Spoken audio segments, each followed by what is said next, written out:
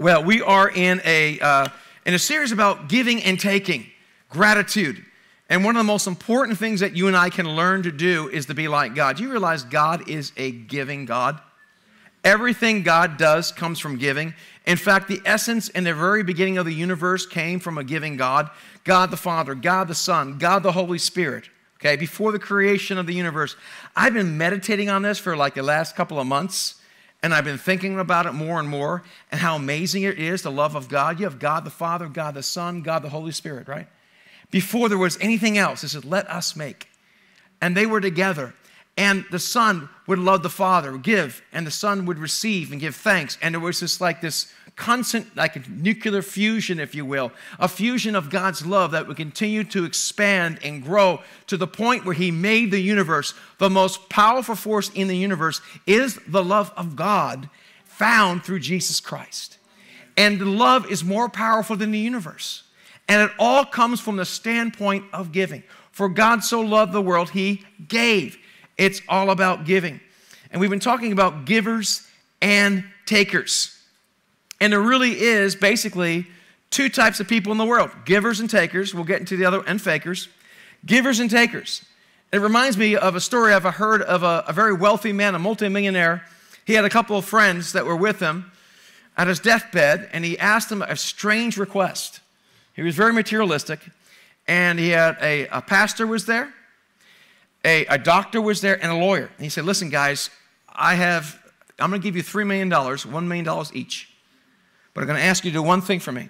They're like, what? I want you to drop the $1 million of cash in the casket at my funeral because I'm going to die pretty soon. They're like, that's kind of a weird request. So, and he passed away. The guys went to the funeral, the doctor, the lawyer, and the preacher. So now about a week or two goes by, they're together. And all of a sudden they're having a cup of coffee together, and the pastor's kind of, guys, I got to be honest, I'm really struggling with something.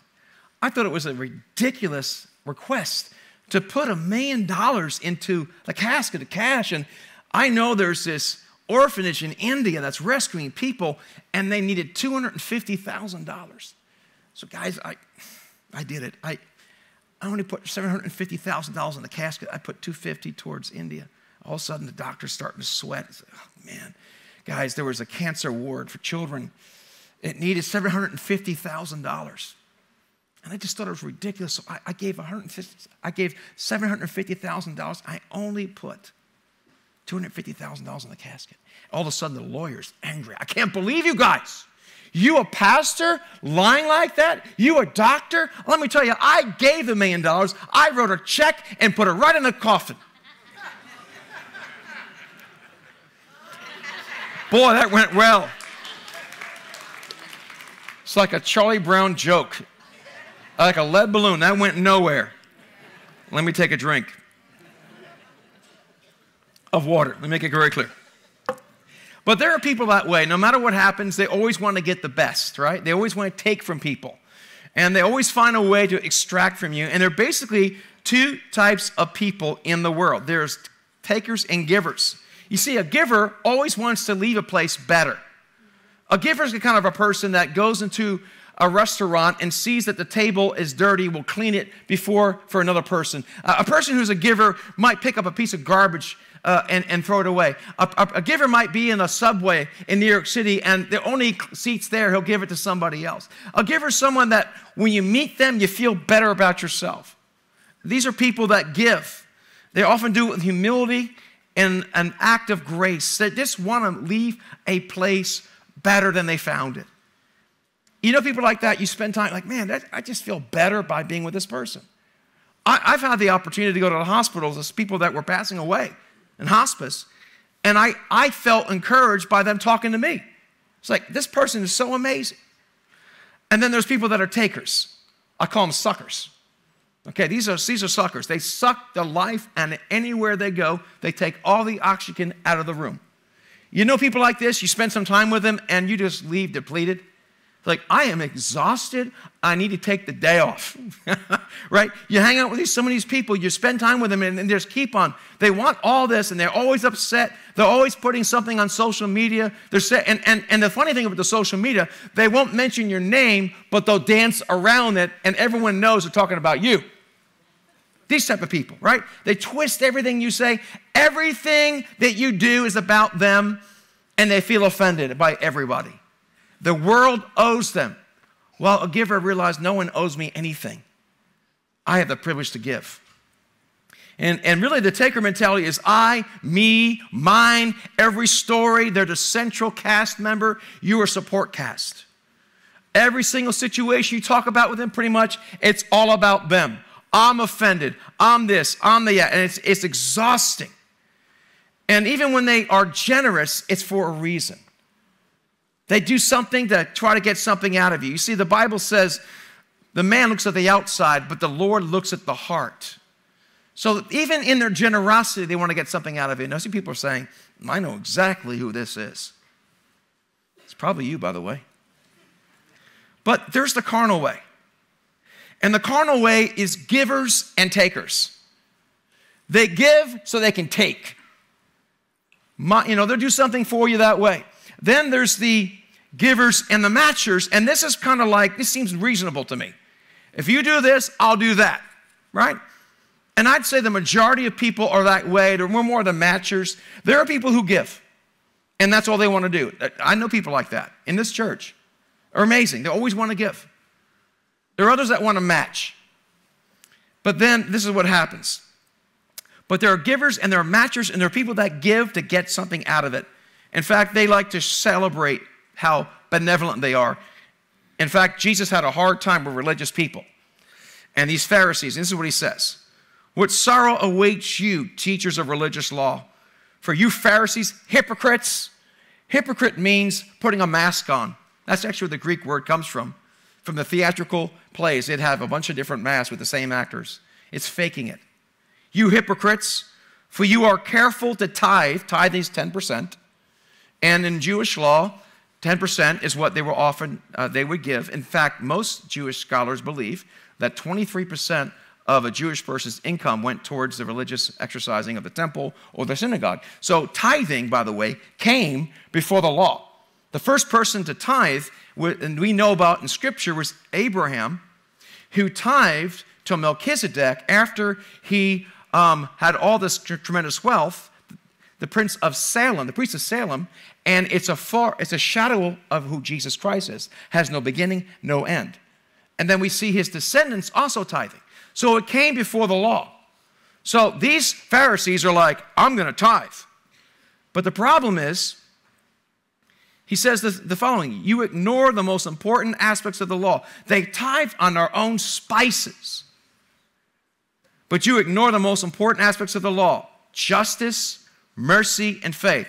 Look what Jesus says about tithing. You should tithe, yes, but do not neglect the more important things. And there are places in Scripture where Jesus was really giving it to the Pharisees who said this, hey, listen, you need to give to the temple.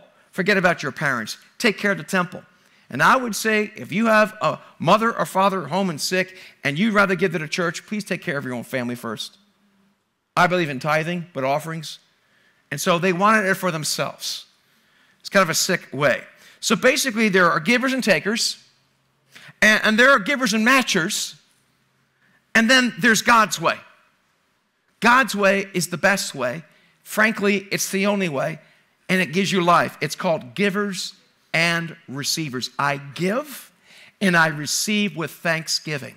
I give and I receive with thanksgiving. Even when I'm given something, I thank God for it. Can I just say I'm thankful for you all? I'm thankful that you want to hear about God. I'm thankful that you care enough to come together and say, I need more God in my life, because you know what? I need more God in my life too. And it's a wonderful thing when we can give and receive. Give and receive.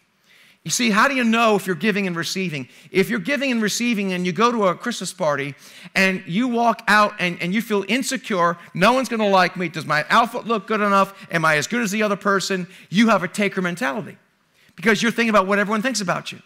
But if you go into a party or a family outing and I want to be a blessing to someone, and how can I make this place a better place? The anxiety goes away. So really, everybody, being a giver and a receiver is an invitation for mental health. It's an invitation for happiness. It may be disappointing at times. People may disappoint you, but it sets you free. And when you suffer for the right reason, God suffers with you.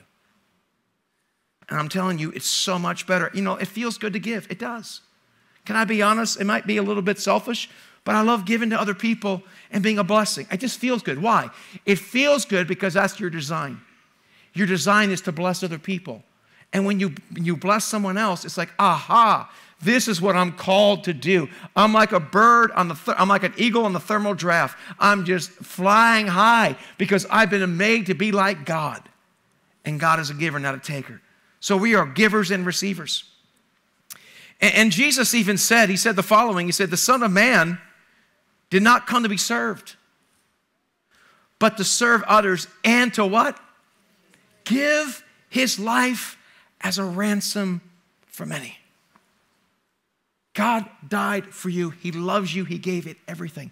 The Bible says, while you were yet sinners, Christ died for you. I've heard people say this, well, when she gives me respect, then I'll. When he, then I'll. Nope. God was the initiator. If you're married, be the initiator. Be the initiator for forgiveness. If you got friends, be the initiator. And we're not talking about abuse here. I'm talking about stop waiting for someone else to do it. That's the diminishing law of returns. You're not going to have a good return that way. You have to sow generosity to receive generosity. You have to sow kindness to receive kindness. And that's how it works.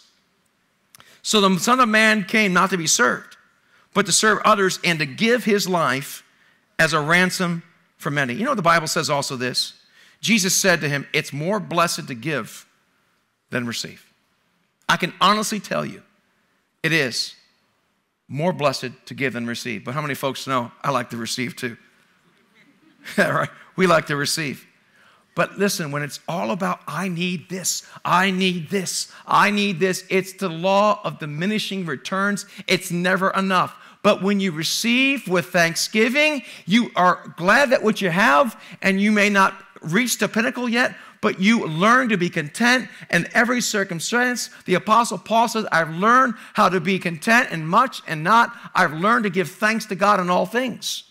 I may not be where I want to be eventually, but I thank God I'm not where I used to be. I thank God that I'm here today. And some of you are so concerned about trying to find the purpose of your life, or trying to retire, or trying to find the right job, or trying to find the right mate, or whatever, that you're so focusing on that, you don't even enjoy the journey.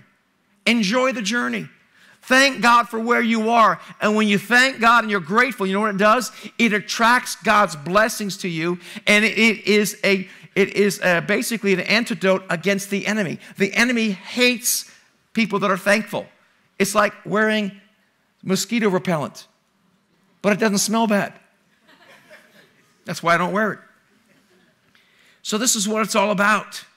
You see, there's giving for taking is a life that's faking and flaking.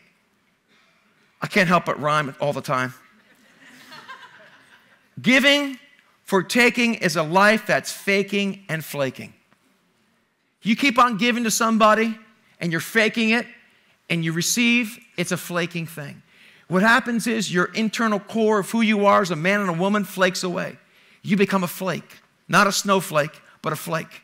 Because I'm always taking, you're faking and you're flaking, and you never gather, you scatter inside your hearts. And the presence of God, and you're always upset, uptight, frustrated, anxious. I'm telling you right now, a lot of psychiatrists would go out of business if people would just learn to be givers. I recognize there are people out there that have chemical imbalances, and we're not disdaining people that have legitimate medical health problems. But there are people that have diabetes. And how many folks know if you are diabetic, eating a Twinkie and a fudge round is not a good idea, right? So you can change your diet and help it, and even still take medication. And plus, God can heal. I want to make that very clear because a lot of people feel guilty for having struggles with anxiety and depression. God loves you, and you're not a bad person. I just need to say that. So, giving and receiving is real life living and God-pleasing. Man, when you're pleasing God, it's amazing, everybody. It's both now and forevermore. You can take it with you. Whatever you do for God in worship, And generosity, you have both now and forevermore. People say you can't take it with you. Yes, you can. You can store up riches in heaven by giving with the right motivation. But whatever you do for now stays here. Let me give you an example about this. What does it look like to be a giver? How many of you have heard of the man Joseph? One of the most famous and the most wonderful stories in the Bible, a true story, is found in Genesis chapters 37 through 50. Joseph was the beloved son. He was his father's favorite. Can I just tell you right now from the Bible, do not have favorites if you have kids. Okay? My parents always treated us equally, even though I was their favorite. I had no favorites, right? I remember when we had Luke, my wife and I'm like, I'm a little worried about having Hannah before she was Hannah. We didn't know yet. I'm afraid I might not love her as much as Luke. And guess what happened when Hannah was born? God gave me another chamber in my heart. And then when Matthew, another chamber in my heart. And I can honestly tell you that Luke is my favorite firstborn son. Absolutely. And Hannah's my favorite daughter. Absolutely. And Matthew's my favorite thirdborn son. But seriously, having this sibling rivalry is horrible. And so they were jealous of Joseph because Joseph was a goody two-shoes. He did everything right. He had a coat of many colors, but basically, in other words, he had the Mercedes G-Wagon. And the rest of the guys were driving Hyundai Elantras. So yeah, he had it good. He had the nice threads. And he was a good guy. And he basically said, hey guys, I had a dream that I'm going to rule over you all. Now Joseph was not trying to be braggadocious. He was honestly telling him his dream. But the Bible says, do not put your pearls before swine, lest they stamp on it. Sometimes the best thing you can do when God tells you something is keep your mouth shut because people might take it and abuse it. So they hated this guy. They could not stand him. And one day they saw him coming. Oh, here comes the dreamer. So they conspired to kill him. And one said, no, don't kill him. Let's sell him to slavery. So they threw him in a pit. The Bible says he was pleading for his brothers. Please, guys, don't do this. They didn't care. They sold him to the traveling band of people. And he went to Egypt. And he got sold to a guy named Potiphar. Potiphar was the captain of the guard of Pharaoh, a big cheese, if you will, in Egypt. And so what do you think Joseph would have done? This stinks, man. Here, I'm trying to serve God. I do everything for God, and look where I am. This stinks. I hate being a slave. I'm going to check in late and check out early. I don't care about this. This stinks. I'm a slave. This is horrible. I don't belong here. This is the wrong place. My brothers, he didn't get bitter. He got better. And some of you and some of me, sometimes I get bitter instead of getting better. He got better. And this is one of the most beautiful phrases in his story. It's mentioned 4 times, and here it is. The Lord was with Joseph. So he succeeded in everything he did as he served in the home of the Egyptian master, Potiphar. So here he is, rising from the ranks, just a normal slave, but he did his work unto the Lord. The Bible says in the New Testament, and even told slaves, obey your masters, I know, and it also said, do the work unto the Lord. Do it under God. Do your best, and God will take care of it. And it says the Lord was with Joseph. When his master saw what? The Lord was with him, and that the Lord gave him success in everything he did, he put him over his entire house. So now you have a louse becoming in charge of the entire house. You have a guy that's at the bottom is now in the second in command in Potiphar's house. The Bible says Potiphar had no worries at all except what he's going to eat. Now, man, that's what you call good help. Can I hear, Lord, send some more in Jesus' name? Right? We all want that. Loyalty. So, this is what happened. But one time, Potiphar had a wife named Potiphar. She was the cat's meow, or actually the dog's bark. She was a good-looking young lady. The Bible says she was good-looking. And the Bible also says that Joseph, like your pastor, was a very handsome man. That's why I wear a jacket to hide my one-pack. So She desired him every day. She tried to find an opportunity to talk to him. And finally she said to him, hey, come sleep with me. And think about it. Joseph's been through a lot of trouble. He has an opportunity now to sleep to the top. This woman, if I sleep with her, I'm going to have favor. She'll probably put me in a new movie. Yeah, things are going to go well. If I sleep with her, after all, I'm a man. I've been through a lot. You know what? I deserve this. It's not fair what I've been through, and this woman can help me along my way. That's what does he say? What does Joseph say? He said the following: no one has more authority than I do. He talks about her husband. He has held back nothing from me except you, because you are his wife. And I know it's wrong, but it feels so right. No, that's not what he said. He said, how could I do such a wicked thing? It would be a great sin against God. His life was not his own. He knew his job was to glorify God and to be a great example of what a godly man is. And he said, no, all three of you. But then one day she grabbed him, said, come lie with me. And so he sat down with her and said, let's think about this for a moment. I'm attracted to you. You're attracted to me. We shouldn't. No, he didn't do that. Don't negotiate with sex. Run from it. Sex outside of marriage and twisted sex. Sex in marriage is fantastic and wonderful. It's a great thing. We'll talk about it in a new year. We're going to have a whole series on it because 1 Corinthians talks about it in great detail. But it will be PG, sort of. So seriously. And so he ran. He didn't negotiate with it. The Bible says, no temptation has seized you but what is common to man. And God is faithful, will not allow you to be tempted beyond what you're able, but with every temptation will provide an avenue of escape that you may be able to bear it. In other words, he gives you an ejection seat in the fighter. You have to plan your escape before you're there.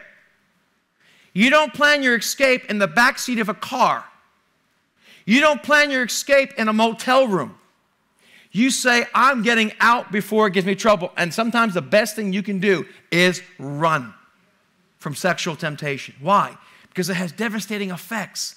God forgives and renews, but there's collateral damage.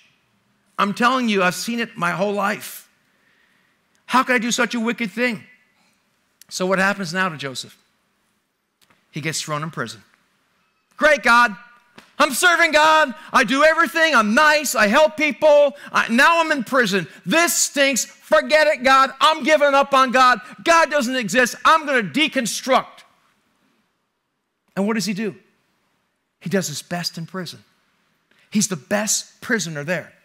He rises up in the Cheshire Correctional. Next thing you know, the Bible says, but what? The Lord was with Joseph in prison. You know, the Lord is with you right now, and whatever you're going through, know he's with you. He sees you. You have to trust him. You learn to be a giver, not a taker and a complainer. But the Lord was with Joseph in prison and showed him faithful love. And the Lord made Joseph a favorite with the prison warden. The warden paid no attention to anything under Joseph's care, because the Lord was with Joseph and gave him success in whatever he did. So here you have a lowly prisoner. The next thing you know, he's driving the boss's car. He's walking around the prison and he's it. He controls the whole place. Why? He gained by serving. Now, what's so amazing is you think he'd walk around and go, these prisoners, a bunch of lowlifes. You see, and one day he's walking through the ward and he sees these two guys. And they're like shaking in their boots. They seem destitute and depressed and fearful. And so what does Joseph do? I don't need to bother with them. I got better things. No, he says, you know what? I care about people. They'll look at something's wrong with them. He goes over to them. Hey, what's going on with you? You seem a little frustrated. And he said, yeah, we had a dream last night. The baker and the cupbearer. And so he says, well, God answers dreams. Let me hear it. He didn't say, well, I'm in charge of the whole prison here. What can I do for you? No, he didn't do that. He didn't do that. What he did is he really cared about them. And then he told them the dreams, what they meant. God gave him the example of it. The baker, by the way, was going to die. And the cupbearer was going to live. And so the Bible says, then he got out of prison and told Pharaoh, nope, didn't happen. He felt forgotten again. I got paid, I did the right thing, and everything goes wrong. But God saw. And one day, Pharaoh had a dream that disturbed him. And all of a sudden, the cupbearer goes, wait a minute, I know a guy. I love that. I know a guy. I know a guy. He can take care of that. And sure enough, they grabbed Joseph. Joseph took a shower, shaved, went before Pharaoh. And Pharaoh goes to him, I understand you can interpret dreams. He says, no, God can. Tell me your dream. And then he became the second in command in the most powerful dynasty at that time. Why? Because he understood that God was with him. And he served God and gave worship and received thanksgiving no matter where. How do you know he was thankful? He would have never been able to survive with it. Almost reminds me of a story I read. Richard Rumbrand, if I say his name correctly, Tortured for Christ, talks about while he was in prison camp, what he did is he actually tithed on the moldy bread. He gave it to the one that was the weakest, and he thanked God for what he had. This is what we're talking about here. So that's an amazing example. You want to know what a giver is? That's what a giver and a receiver is. Can you see how it can elevate you to a higher place when you're doing it for the right location and the right reasons? In fact, there was a guy by the name of Barney. You know Barney, the purple dinosaur? No, not that one. There was a guy named Barnabas. And I tell you, let's just read about this guy Barnabas in the book of Acts. One of the apostles' nickname was Barnabas, which means an SOE, a son of encouragement. Now listen, look at your neighbor and say, you're an SOE. Or DOE, if you're a daughter of encouragement. Wouldn't you like to be known as an SOE or DOE? He was a son of encouragement. You know, how many people know this? You can have the greatest time in the world and someone comes in the room and just poof, they blow the whole thing up. This guy comes in and makes you feel better about yourself. So, he was called the son of encouragement. He was from the tribe of Levi and came from the island of Cyprus. Now check this out. He sold a field he owned and brought the money to the apostles. The Bible says in the very beginning of the church, no one had any need. They all helped each other out. So Barnabas saw a need. What did he do? He sold his field and brought the entire 100% proceeds and he laid it at the apostles' feet. He did it with the right intentions. You see, the Bible says, let your good deeds be seen before men that they would glorify your Father in heaven. There are other times in the Bible says, do not let your right hand know what your left hand's doing. It's a matter of the heart. So what did he do? He brought the money to the apostles, and everyone knew about it. Well, there was this couple named Ananias and Sapphira. And, hey, what's this guy Barney? What's going on with this guy Barney? Why is he getting all the accolades here? Hey, we're wealthy. We got a lot of money. Some scholars, and they look into it, it seems that Ananias and Sapphira were well-to-do, had a lot of money. So what do? They sold their land and gave money to the church, and some scholars believe it was more than what Barney gave. But they kept some back for themselves. But they lied and said they gave the full amount. Why? Because they were giving to take, not giving to receive. And what happened? Well, he brought part of the money to the apostles, claiming it was full amount. This is Ananias. With his wife's consent. At least he has that kind of wisdom to get his wife's consent. All the men are going, amen. With his wife's consent, he kept the rest, but lied. Then Peter said to him, Ananias, why have you let Satan? Satan's always knocking on our door. The devil doesn't make you do anything. You let him in. Stop blaming the devil and stop blaming God and take personal responsibility. Can I hear, oh no? Then Peter said to Ananias, why have you let Satan fill your heart? You lied to the Holy Spirit and kept some of the money for yourself. And he died like that. Then 3 hours later, his wife comes. She lies. She dies like that. Whoa! What's the story with that? Why would God be so judgmental? And so, well, I'll tell you the reason why.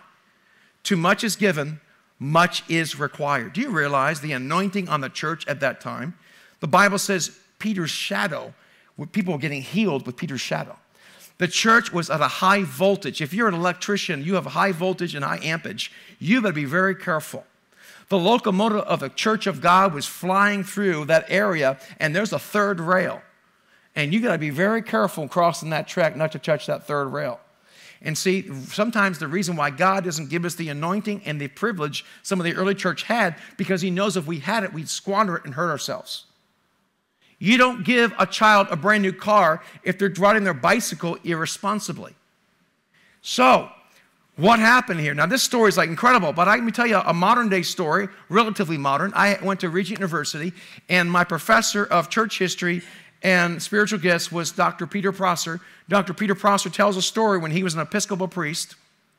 He had a parish, and there was a guy in the church, his mother passed away, and he wanted to donate, I don't know how much, a significant amount of money to the church. But there was one caveat. He wanted to say, in memory of my mother, given by his guy's name. Let's call him Jack. Jack don't know Jack, right? So Jack wanted to have that. And Peter said, no, you can't do that. If you want to give, you can give. We don't do that at this church. We're not going to put your name on the wall. He says, well, that's not right. I should do it. He said, we're not going to allow that here. So he goes away on vacation for 2 weeks, Pastor Prosser, or Dr. Prosser. He comes back after two weeks or so, and guess what's on the wall? They got a plaque saying the guy's mother and his name. He takes it down, calls the guy into his office with a couple other leaders and say, what are you doing? I told you not to do that. You can't have that. Well, then I'm taking my money back and I'm leaving the church. And Peter goes this, he says, yeah, you're right. He says, I'm not going to set foot back in this church. And Peter goes, yes, you will, feet first. A short while after, the man's casket came into the church. Now, is that a true story? I don't think my professor was a liar. Can I just say that I've seen in my own parents' life, being pastors, when they honored the Lord and people have went against them in a wrong way, God took care of it. That's all I have to say. Be careful. Don't mess with the presence of God like that. This is why God withholds sometimes the supernatural power he has available to all believers, because he knows we can't handle it, because we're all about taking. See, Jesus said it very clear, no one can serve two masters. For either he'll hate the one and love the other, or else he'll be loyal to the one and despise the other. You cannot serve God and mammon. And just to save some time, mammon, some people believe it was a god they would worship, a god of materialism. You cannot serve God and greed. You cannot serve God in greed. And so this is what Jesus says. You have to love one and hate the other. He says how hard it is for the rich to enter the kingdom of heaven. It's like a camel going through an eye of a needle, he says. And the Bible says in Timothy, it says the following. It says the love of money is the root of all evil. Not money, but the love of and the worship of. Now, Benjamin Franklin said something very profound. I'm paraphrasing. Benjamin Franklin says, life, he says, time is the stuff life is made of. Time is the stuff life is made of, right? Without time, you have no life. So think about it. Time equals life, right? And so what do you do when you work? You give your time to your boss. You give your time, which equals your life, to your boss. And what does the boss do? It pays you. So we have here time plus work equals money. Therefore, money equals life. It represents your life. It's an amazing test that God asks us to try me, test me. He asks us to be generous what he's given us, because it's not ours in the first place. It's his. And so think about it. One of the biggest spiritual tests, who is ruling your life, is how do you spend your money? Even people who don't work, someone gave their life to get that money. And so money represents your life. So an amazing test is, how do you spend the money that God has stewarded you? That's a good question. So time equals life. Time plus work equals money. Money equals your life in many ways. How you sow is how it goes. How you sow is how it goes. Bible's very clear about this. You know, the Apostle Paul says about giving. Listen, everybody. We don't give to get, we give to give. He says the following. He says, not as a grudging obligation. Don't give out of obligation. But this I say, he who sows sparingly will also reap sparingly. So when she gives me respect, no, you show first. You give first.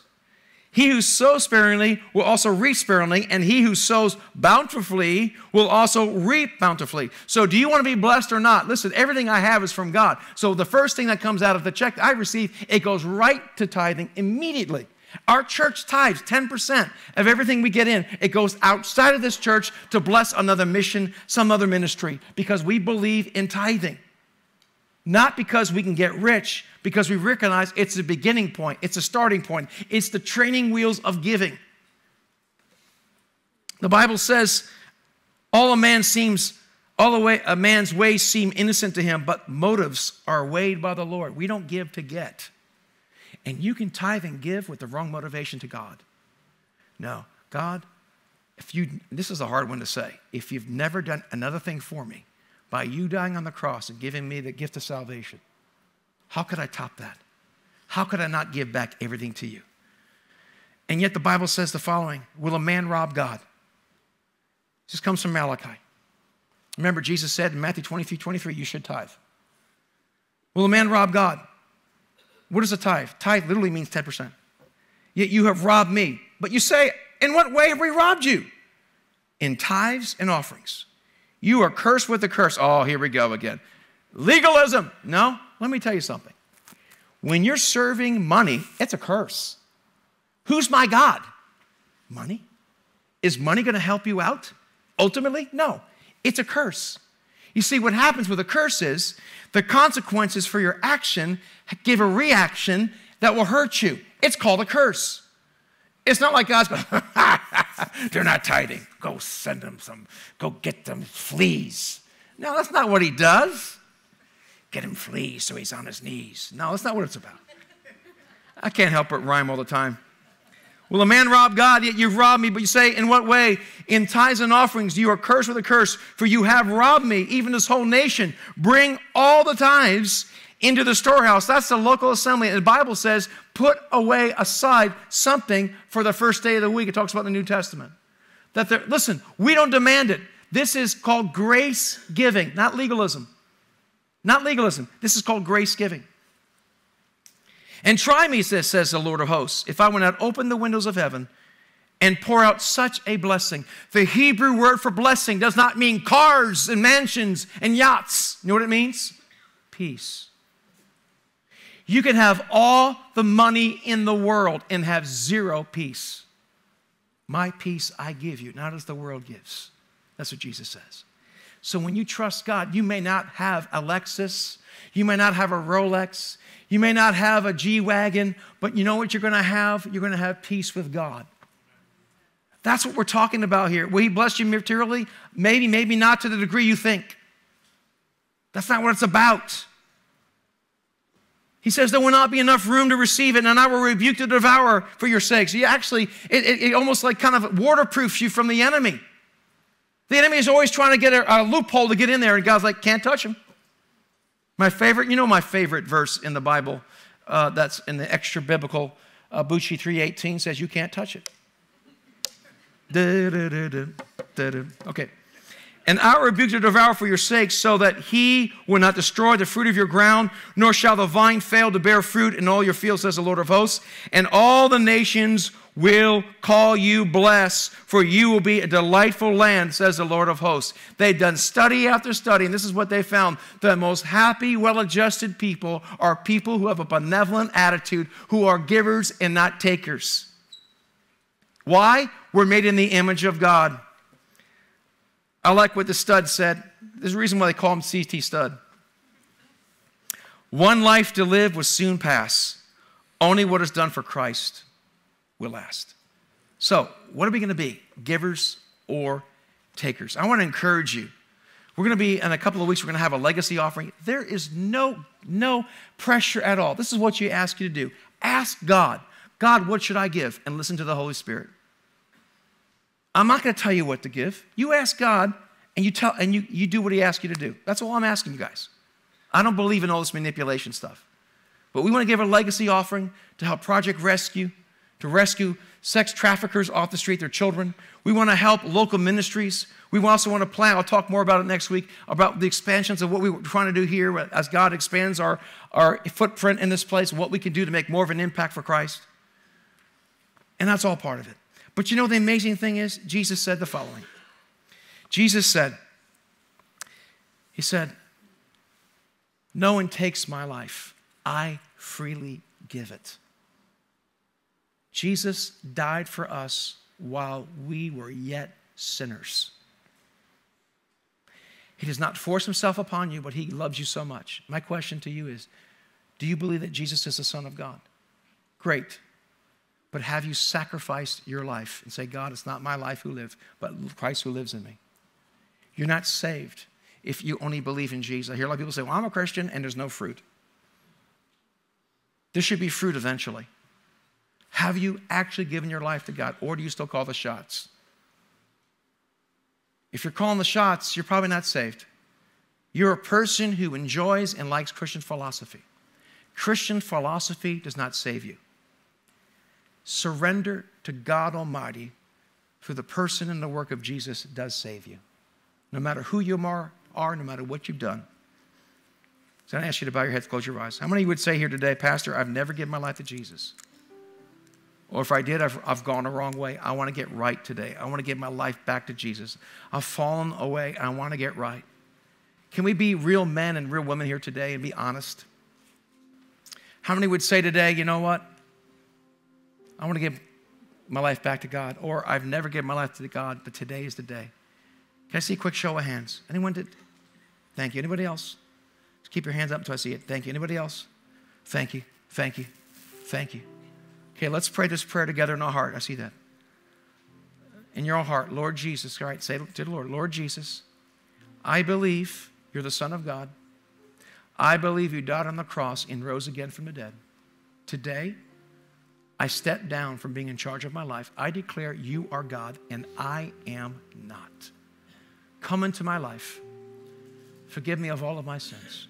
Thank you based upon what you did on the cross and my belief and confession that you are the Lord. I am now a child of God. Come fill my life, Holy Spirit, and lead and guide me in Jesus' name.